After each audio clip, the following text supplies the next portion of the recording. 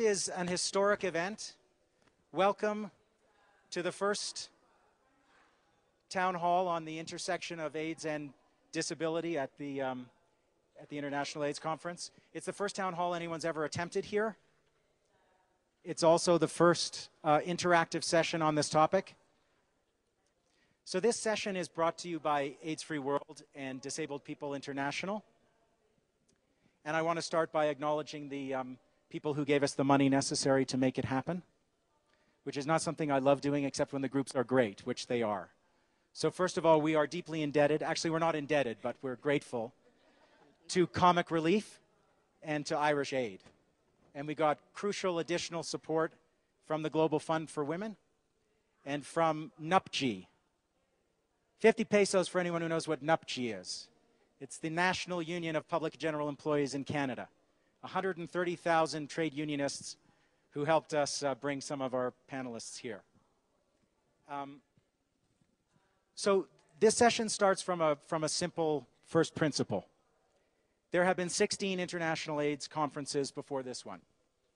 And until this week, disability has never been recognized at an international AIDS conference as a dimension of the pandemic. This is a situation that can't sustain, and luckily the dam has burst here in Mexico City this week. I think if we do it right, this can be a watershed moment, a surfacing moment, when an issue which has not just been ignored but has been actively suppressed can emerge and assume its rightful place in the constellation of issues that are connected by the pandemic. And what we want to do here is explore it and help it to surface and to push it along. This panel of people in front of you, whom I'm going to introduce momentarily, are the people in the world who are doing primary research and activism at the intersection of AIDS and disability, and have been living it and have been doing it for many years. We have a relentlessly informal approach to this conversation. You may notice there is no one on the stage. I insist on a little smattering of applause for that. Thank you. One of the things that makes disability invisible is how much of the conversation is one way.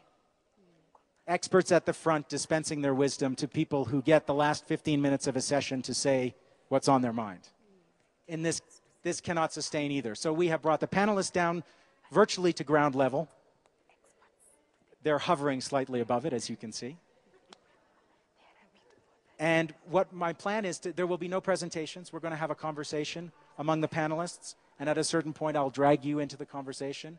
And then we'll forget that there are cameras here, especially if they're not blocking your direct view. And I apologize for that. And we'll just have an exchange for the next 100 minutes or so. We have a documentary crew here, as you can see. We want to share this important moment with as many people as we can. And so to the extent that lights get in your eyes and camera guys get in your way and it's all kind of a little bit annoying, just think of posterity and all of the people who can be here with us virtually. And thank you for your sacrifice. I want to read to you just a quick paragraph in introducing the session to set the stage. This is from part of our materials that we shared with the panelists in advance. The objective of the session is to examine the connections between HIV, AIDS, and disabilities, to discuss what we know already and what we still need to find out about that intersection, and to explore the reasons why such a significant percentage of the human population and a group that is so vulnerable to HIV infection has been all but left out of the global response to AIDS, and to start the conversation about where to go next. Right here is Matilda Verástegui, who is the Deputy General of the UN interface with the Ministry of Foreign Affairs of Mexico. Matilda worked on the adoption of the Convention on the Rights of Persons with Disabilities, a process in which Mexico played a decisive role. Beside her is Yetnebersh Negusi, who lost her eyesight to meningitis at the age of 5, received her first law degree from Addis Ababa University in 2006, and is currently working with the Ethiopian Center for Disability and Development as she pursues her postgraduate studies. Applause is good. In the center somewhat regal on her special platform, which has been built exclusively for this occasion, is Rachel Katchaje, a longtime leader in the global disability rights movement and is the current deputy chairperson of the Disabled People's International, as well as the chair of the Southern African Federation of the Disabled. For several years, Rachel has focused much of her effort on connecting AIDS and disability in her home country of Malawi and throughout the region. Beside her is our research geek, specialist, and scientist, Nora Gross of Yale University School of Public Health and University College London. Nora is a medical anthropologist and a professor, and she's an internationally acclaimed researcher and a global expert on issues of disability in international health and development. And Nora has single-handedly done the bulk of the research that has been done to date on this planet on the intersection of HIV, AIDS, and disability. Thank you for coming. Beside her is Shonali Shom, who's a recent graduate of Georgetown University Law School. Don't hold that against her. There are some good people in Washington, D.C. She was one of them. She won a fellowship to work with AIDS-Free World on disability, gender, and HIV, and she's been focusing on disabled women's access to HIV, AIDS information and services in Uganda in her work, where she's been gathering information and interviewing AIDS and disability groups for the past several months, and has done some important field work. And on the far end is Washington Opio, who's the director of the Liverpool Disability Program in Kenya. Washington is going to speak to you tonight through Penina, who's sitting in the front row, his Kenyan Sign Language interpreter. I believe we have signing in 3 languages here tonight. And Washington is going to speak, among many other things, about the groundbreaking work of the Liverpool Disability Program, including their innovative new program for women with disabilities who have been subjected to or at continuing risk of sexual violence. Welcome. So let's start with the basic link. The overwhelming, I think, majority of the audience at the conference are people who are engaged with the issue of AIDS. And Rachel, I want to start with you to start framing this. Why should people in the international AIDS community pay attention to issues of disability right now? I feel that it is very important for the International AIDS Society to include disability issues in their agenda, because disabled people are also human beings and they have rights just like anybody else. And even in the UN Convention, it is also stipulated that persons with disabilities have a right to a good health. So therefore, I feel that the International AIDS Society has to take a big role in ensuring that persons with disabilities are included. And one thing that we should know that there are 650 million persons with disabilities in the world. And I think you cannot do away with that big number of people, leaving them out of the development or leaving them out of the health program. So it is very important for us to be included in the HIV programs. Nora, can you give us the first take, and you don't have to do it exhaustively, on how AIDS and disability are linked? They're closely linked. In fact, every risk factor very familiar to people who work in AIDS are also risk factors that we see with the disability community. Poverty, stigma, exclusion, lack of access to schools, lack of ability to negotiate things like safer sex because of the people who are disabled simply have not the economic stature and the social, and until very recently, until May 13th, was it? When the convention was ratified, they didn't have the legal stature either in most countries to be able to claim their rights. These risk factors are also what you find with AIDS in terms of people at risk. So this is a particularly vulnerable group, and it's a group that we simply have left off the map.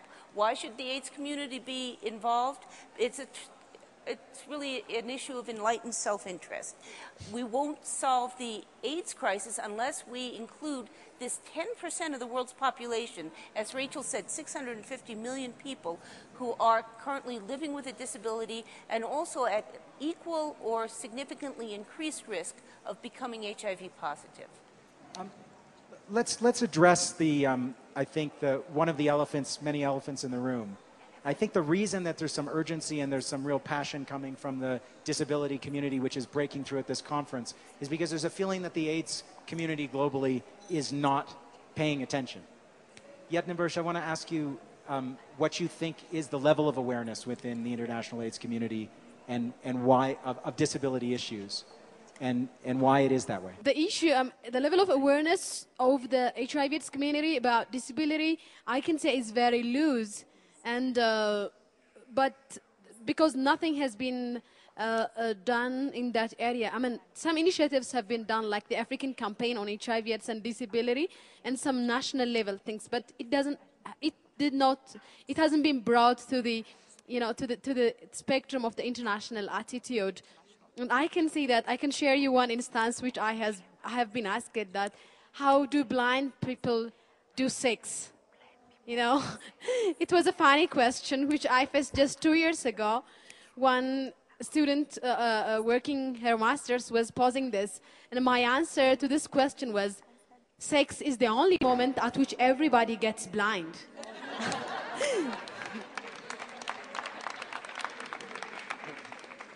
Ovi. Thank you. You can't top that. Let's talk a little bit about the specific risks. In Washington, I want to bring you into this conversation.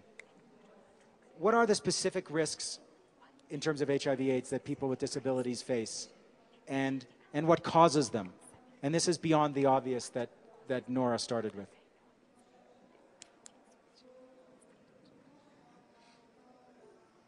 Okay, in practice, actually, people with disabilities are facing several risk factors which really cause them to be very vulnerable to HIV and AIDS. Generally, communication is one of the biggest problems between the people with disabilities and the entire community. For instance, if I, as a deaf person, I would wish to negotiate for safer sex with a very beautiful lady who is hearing, what happens? People work on assumptions that I meant this, but maybe they don't get the clear communication that I had. So it's the communication barrier that is there is a risk factor. And then the economic status of people with disabilities. In different research that have happened, we've seen most of the people with disabilities may not be able to really have jobs, unemployment. This makes them to be very vulnerable in even being able to access services that will give them information, hence putting them to a high risk of HIV and AIDS infection. Another risk factor, our vulnerability is just there simply because the stigma from the entire society, because most of us, we are hidden in the homes, from the family settings. For instance, those who are mentally handicapped, people have sex with us and they assume we don't have any feeling. People use us for any cultural cleansing activities that they have, especially in the African communities. Hence, it's a risk factor making us to be vulnerable to HIV and AIDS. Matilda, as someone who's worked more on the side of disabilities, how did you find this? How did you find this intersection? How did you start paying attention to HIV/AIDS from your background in the disability movement? Well, I think it's a very, very new subject, and I would take as an example the international structure that is already for the AIDS community, and we have an agency in the United Nations specialized for AIDS, and we have a fund. We have a fund as well in the United Nations. It has been a long way, the action that at the global level in the United Nations has been taken concerning AIDS. And in the other hand, we have all in the family of the human rights treaties, the youngest one and the only one in this century is for disabled people. So at the end, to intersect these two, it's a new issue from our point of view, and it's still a long way to go. Shonali, when we talk about AIDS, we're talking about women in the largest part. when we talk about disability, we're also talking about women in the largest part. What are the implications of gender for this conversation? When I started looking at issues of disability, the statistics, I shouldn't have been surprised, my background is in women's rights, but you start to look at people with disabilities. If you look at people with disabilities in low and middle income countries, 74% are women. So when we're talking about people with disabilities, we are talking about women. If you look at causes of disability, violence against women is now named by the United Nations as one of the major causes of disability. In addition, women become disabled by gender inequity, basically. And so whether it's conditions surrounding unsafe pregnancies or violence against women, women are less likely than men to get preventative care or immunizations or treatment when they're ill. So just as with AIDS, you cannot talk about disability without talking about gender inequity.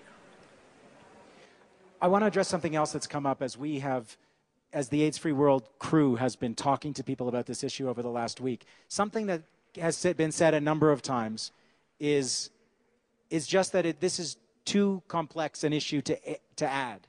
You know, you're talking about 10% of humanity. You're talking about 650 million people. You're talking about a huge range of different disabilities, visible and invisible. They have different manifestations. They have different ways of interacting with society. And people at this conference, as we sort of talk to them informally, some of them are just saying, it's just too much. We just can't handle a whole other level of challenge and complexity when we feel overwhelmed already. Nora, how do you respond to that sentiment? Because it's real. It's important to keep in mind that it's a large percentage of humanity, but we can predict what the needs are overall for the disability community, and the common needs in the face of the AIDS epidemic far outweigh the specific needs of individual disability categories. We need access to information, we need access to legal protection and social supports, and certainly access to both testing and medical services. Exceptions are made, or variations are made for all populations. You take, say, the women's movement. To reach women in the face of the AIDS epidemic, we have not just one program, but dozens of different programs and dozens of different outreach efforts. And there's no reason that this can't be done for reaching the wide variety of individuals within the disability community. But overall, it's not that complex. We can predict what the needs are. The deaf people will need sign language interpretation. People who have visual impairments will need Braille, or they'll need cassette tapes. People who have mobility impairments will need a ramp into a clinic. And these things are not only predictable, they're extremely low cost and easily implemented. This is not rocket science. This is just, you need to anticipate and plan for this population as part of the entire population you're dealing with. So what do you make of that sentiment, though, which is real among some people in the AIDS community who just say, too much, can't handle it, overload? I think they should be talking closely to the people from the disability rights community and organizations that work on disability issues and create a dialogue, and I think it will demystify things quickly. Shonali? Even if it is rocket science, we're talking about 650 million people, and AIDS is complicated, and gender issues are complicated, and we address all of those in depth, and so you can't, just because something is complicated, we're talking about people's lives, you don't turn away from it. Yadniversh? I think the same, and unless and otherwise, these people, the people in the AIDS community, take out the letter H, which stands for human, within the HIV, they can never exclude disabled persons, because we're human. That's the letter H which creates the link. And I want to say that above that even, I mean, that their exclusion by itself, it's a human rights issue, as Shonali said, but beyond that, I mean, it's a kind of also not realizing the dream. So I want to focus on the letter H. That's the letter H which makes the link. The humanness makes the link. And there's something which they can, no one can disprove. No one can disprove that Yadniversh is not a human. I would certainly challenge them if they tried. We're talking about 10% of the world's population. You're not going to be able to solve the AIDS crisis unless you include this 10% in all your program and outreach efforts. So again, it's enlightened self-interest. If you're not including people with disabilities you're not going to solve the problems you're currently addressing. And I know Matilda wanted to get in on this one. Yes. Okay. I only wanted to add that there is even a common platform that would be a good start to identify. We are talking about discrimination in both cases. We are talking about ignorance. We are talking about the need of education. We are talking about the population either with AIDS or with disabled people is in the poorest countries in the world. So there are some common issues that we should also start addressing to see how to connect. Rachel. Yes, I think I would like to agree with Yet to say the word H stands for human beings. And disabled people are also human beings. And they have got feelings. And they have got blood which runs in their body, in their system, just like anybody else. And what we are trying to say here is that we are not trying to invent another wheel, because the disabled people's organizations are already out there. They are well organized. It's just a matter of working with them, including them in the programs which we want them to be implemented, the programs of HIV and AIDS. So there's no need for you to say, this is another thing which we are going to do. You are not going to invent another wheel. The wheel is already there. It's just a matter of using that wheel to the betterment of all human beings.